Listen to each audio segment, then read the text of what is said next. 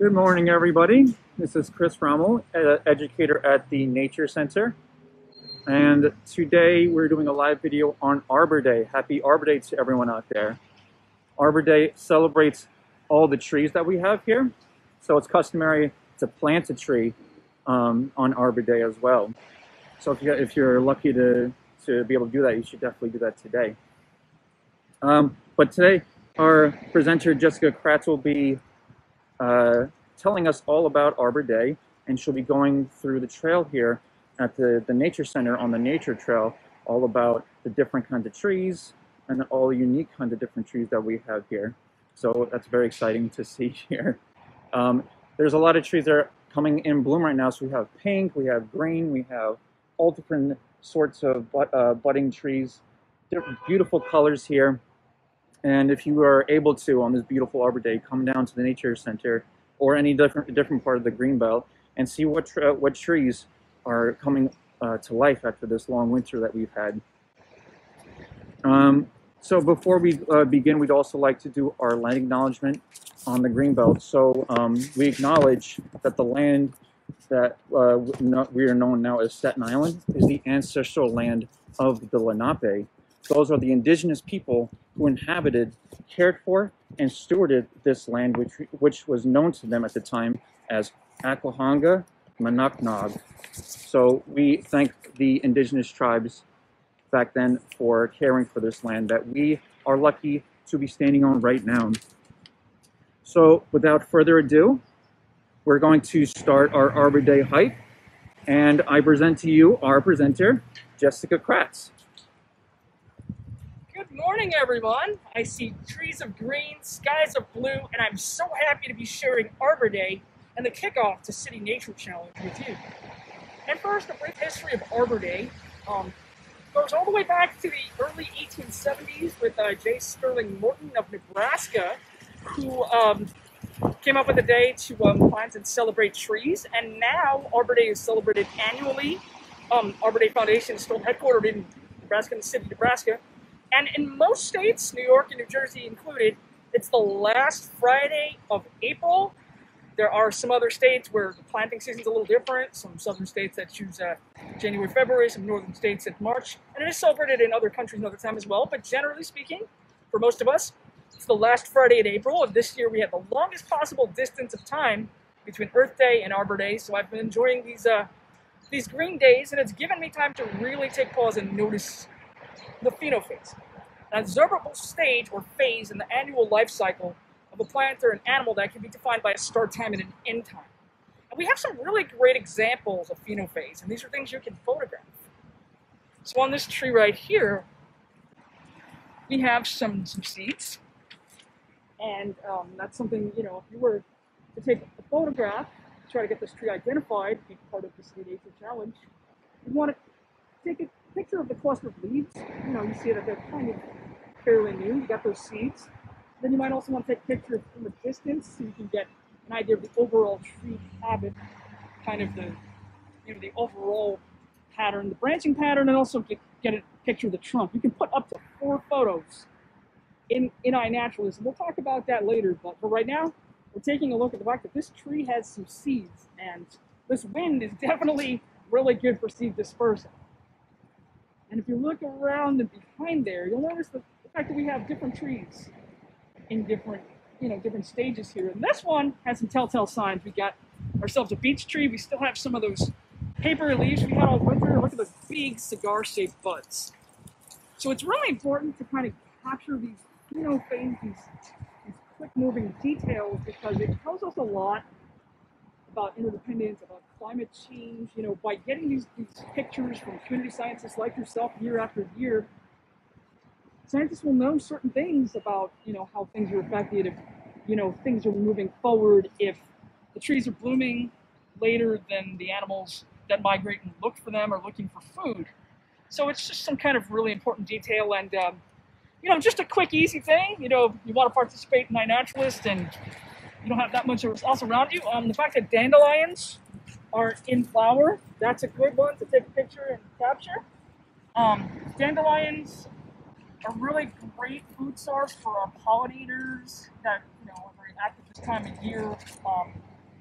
bees being one, we need lots of things to keep our flowers, pollen spreading, and food supply going. So, bees, wasps, and other insects, and of course, we've had some birds flying around. Birds are great pollinators as well. And another really interesting tree we have right here is our eastern redbud. I learned a cool word today. I think it's cauliflory, kind of like cauliflower. You see the buds, the flowers are coming right out of the branch. So that's that word. And this is a very particular, it's usually about a week or so, a very particular phenotype we're in. You come back here in a week, probably, and you will have green leaves on this. Those petals, those flowers will be down and it'll be green leaves, so you won't recognize it quite the same way. So it's really important to capture these details, and that's part of the reason why we have City Nature Challenge around this time, where we have things blooming and blossoming throughout here in different stages and phases. And also the reason why Arbor Days around this time is because it's the peak time for planting in most of the places that choose to observe it now. So I mentioned a lot of things. We've seen a lot of different trees here. One of the things I like about trees, why they make such a great subject to photograph for iNaturalist, for a general observation of nature, is they don't move really.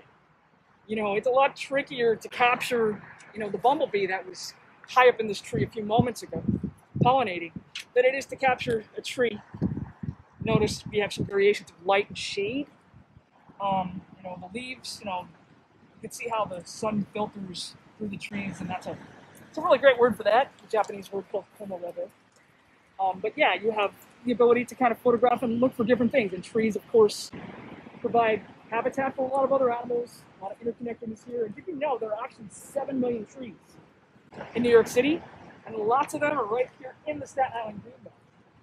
We're going to walk towards the trail where we're going to see a lot more trees. And while we're there, we're going to look over here and notice, we're talking about phenophases, things with kind of, a limited period. And we got Virginia bluebell, a beautiful native flowers here.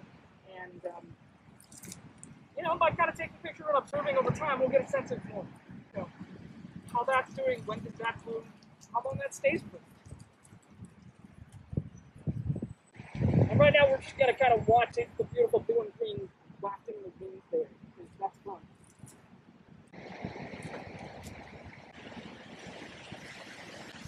Chris Ricker's on the stream, and he says, "Happy Arbor Day! Happy Arbor Day to you too, Chris Ricker. Glad you can join us." I see a few people, different people have joined us. Hello to you all. Happy Arbor Day. We are on the Nature Trail, right next to the Nature Center, and we're going through the different trees on the trail here for Arbor Day. A lot of trees are in bloom right now. It's actually a very windy day, so it actually looks like the trees are actually waving towards us. Case in point. Hello, trees. That word, I think the sound of the wind through the trees is something like sitherism. It's PSI. It's got this interesting combination of sounds. But we're gonna let our hikers pass by for a moment. Good morning. And before we ID some more trees, we're gonna look at some other things that popped up in the ground recently here. Poison ivy. And notice it has the signature 3 leaves connected by a central point there. What they say, leave it free, let it be.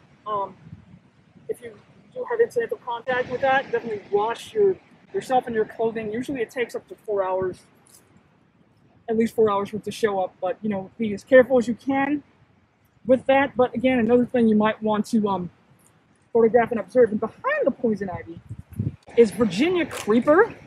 Notice there's 5 in that cluster.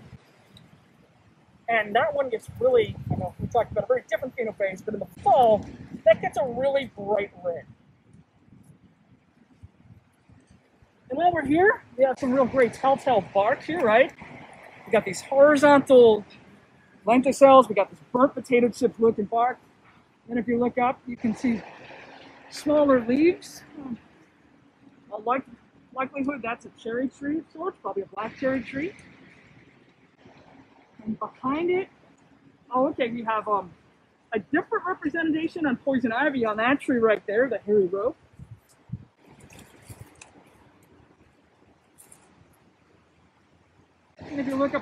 here next to that tree, that skinny young one right there. It's got some star-shaped leaves. So we're looking at sweet gum. And again, by photographing leaf clusters and the bark and maybe from a distance the tree, you can put up to 4 photos in iNaturalist, and I will go through some more steps about all that in a little bit after we look at some more beautiful green things. Right here next to these trees is a shrub. Shrubs have multiple stems, and this one right here, the leaves are, what a difference a week makes. Pretty sure we got, nice leaves there. Probably lemon scented, and we're looking at some probably spice bush there, but again, take those photos and crowdsource some identification to be sure. Behind this log and a little bit of poison ivy, there's a second-year garlic mustard. It's an invasive that we constantly combat. Come out here, make sure that if that's pulled during one of our stewardship events, it goes in a trash bag so it doesn't further spread. How do we know it's a second year? We know it's a second year as opposed to a first year because those leaves are kind of more pointy, kind of more spade or arrow looking as opposed to like a rounded one. And I think the flower might have something to do with that as well. I like the spice bush because a week ago it was the only thing that was green here. So we had plenty of spice bushes in the distance, and that was a great introduction to spring. Now everything's looking green now. Yeah, this is a good time to still try to familiarize yourself with everything before we get super duper like awash and green, but it is really nice to be able to see the subtle changes in spring, and then all of a sudden you see an explosion of spring things. We have a big patch of second-year garlic here. More garlic mustard, second year. So we're gonna have to get working on that. I know we have a nice wash and green going. Let's see. One of the trees I want to look for since we're out here on this trail in the Greenbelt is a tulip tree. I know we mentioned in our land acknowledgement earlier that Chris mentioned that we're in the land of the Lenape. And the Lenape would use that tree. They would hollow it out, burn it, hollow it out, scoop the inside, and make canoes to kind of transport themselves between Staten Island, by and large, between Staten Island and New Jersey, and possibly some other nearby areas. Let's see, this looks interesting. Okay. We got some, like, 5 on the cluster there. Yeah, it looks like 5. Definitely some things you want to start taking pictures of. I don't know, I have a guess, but if anyone in the chat wants to guess what this tree is, I'm not 100% sure, so I don't want to give you misinformation. But if it was larger and had a whorled, kind of a spiral staircase branching pattern, as opposed to an opposite or an alternate branching pattern, I think I would know for sure, but, Does anyone in the guest want to take a hint or take a guess? We'll be watching the chat. I probably should take a picture of this and then come back to this later. And what app are you taking a picture on? I am using iNaturalist, and I'm actually wondering how much of this you can capture here. iNaturalist is, I know some people like to say it's sort of like an Instagram of community science, but it actually began in 2008 as a master's degree project of a couple of people in information science in UC Berkeley. And right now, probably increasing as we speak with the City Nature Challenge going on, but there are over 2 million registered users. It's in over 37 languages, and it's run by the California Academy of Sciences and National Geographic Society. So it's a big community science app that an online social network of people sharing biodiversity information to help each other learn about nature. And I think a lot of details, aside from this City Nature Challenge and what we learn about, phenology and climate change, there's also sometimes, I think, new species have been identified or verified in the area. I was watching a lecture a few weeks ago. I think Xiao Wang, who's pretty active in native plants and with mosses. He identified something new for the New York City area in Alley Pond. Wish I remember what it is, but things like this. I mean, who would think in 2021, with all the technology and all the research that's already been done, new species to an area can still be found, but with a lot of experts and a lot of people in the know looking at things. And sometimes we're looking at overlooked things, and that's part of the reason why, trees have a lot of, trees are wonderful and charismatic, but on the trees, like right here, we have moss. And a lot more is known about a lot of other captive plants, but iNaturalist has been a great place for some identification and some work on the bryophyta. Chris is going to get a good look at that moss on this tree here. Angel also mentioned that the plant we just saw before might be a horse chestnut. Would you agree with that? I can see how that's possible.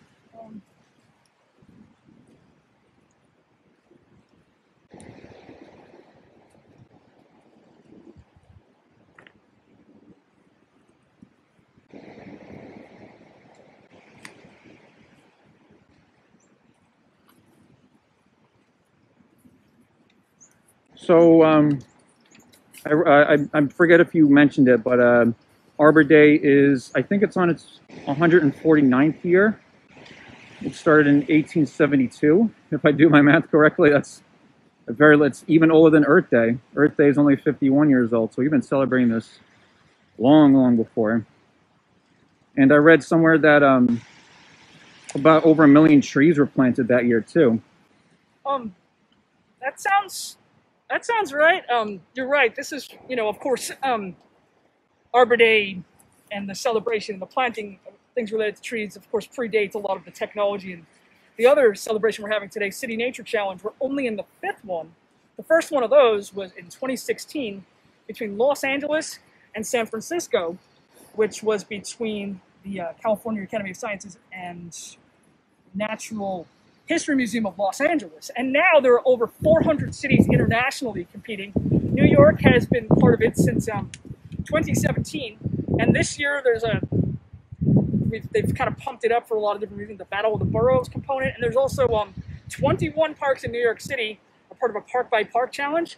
Staten Island Greenbelt has been matched up with Fort Greene Park. So if you're going to be taking some photos in the next 4 days and uploading your observations, that's where we want to get more than Fort Greene Park. But it's everybody wins because we all get more information and inspiration and spread the word that we can kind of, we might be doing some of this a little bit socially distant apart, but we're doing this together for science. But back to the Arbor Day. That's really, I got to put that on the calendar for 2021.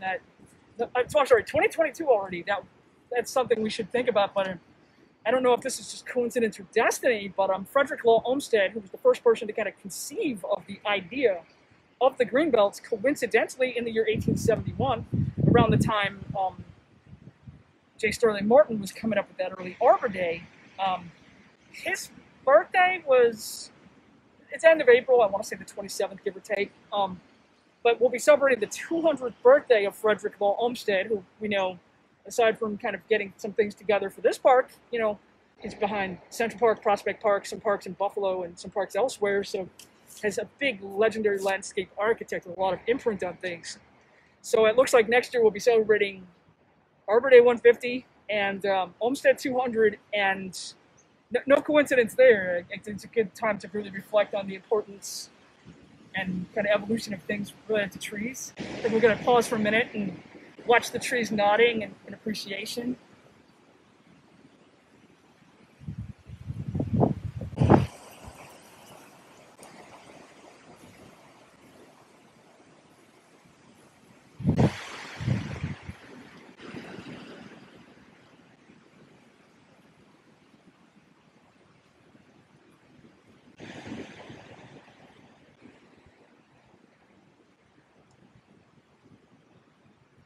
What a beautiful day for Arbor Day today. Yeah, I don't think we could have asked for a better one here. This is interesting. I don't know if this is exactly. I'm gonna go off trail. I notice my wearing khaki pants and they're tucked in my socks. I'm being very careful. But just to point this out, do we have a small thing growing out of this tree trunk? Or did it just kind of fall in? Oh, it fell in. Oh, okay. It's That would have been something. We do get new growth out of things, and that's another thing. Sometimes we get to notice here symbiotic relationships. I'm not sure if we walk a little further if we see any lichen. Also, decomposing invertebrates and fungi that help break down. If you notice, there's a lot of we've had some storms. Most recently, tropical storm Isaias, but some of this could be from Sandy, and even the March 2010 storm. So we have a lot of woody stuff to be broken down. Right now, it's a home for things, and then those things will help make it new soil. Oh, we just had somebody land on that. I scared them away. Probably a little pollinator, but maybe they'll come Underneath back. the log. Just right on the. Oh, we have a little fly. So our pollinators are active, but with winds that are gusting up to 20 miles an hour, it adds a little bit to the challenge here. Some more moss. And I don't think I've danced around it, moved to the finish line, but I don't think I quite got to the start date of how we use iNaturalist. So anyone who's on the fence and considering, downloading the iNaturalist app for the first time, you go to iNaturalist.org, create an account. You can use iNaturalist on a mobile device or on the website. You can upload pictures right from your smartphone if you have one. You can also take pictures on a digital camera and then upload them with the date and time if they didn't already geotag for you for that. But again, we have a 4-day period right now from April 30th to May 3rd.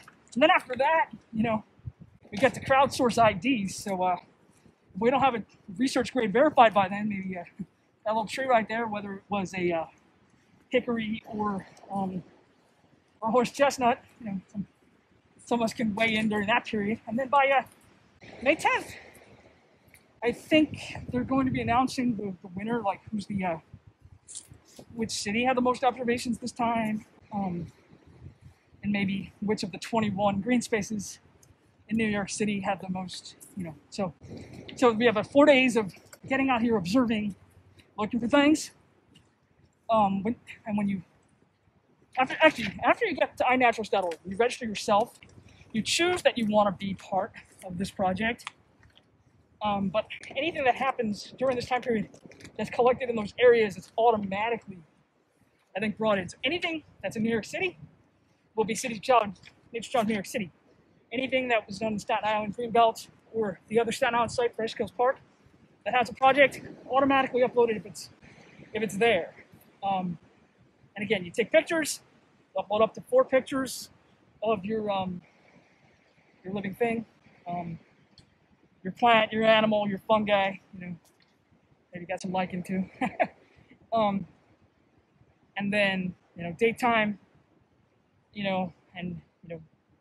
Idea the best you can. Once there's some consensus, it'll be research grade, and there's an extra week after those 4 days for that to be done in. Are there any questions in the chat? No questions so far. Do you want to? It's almost time to wrap up. So you want to show them the big Bessie? Oh, okay. We're gonna take a look at one of our signature trees here. Just like Jessica said, there's any questions in the chat, we're definitely here to answer them. Oh, I do have something, and I'll probably add to this later. If anybody is doing the City Nature Challenge over the next 4 days and run into some difficulty with the app or what have you, there's been a great partner in New York City since 2017, the Macaulay Honors College. And they have some people I think the graduate students kind of working this all weekend. So citynaturechallengeny@gmail.com or call 262-228-8682.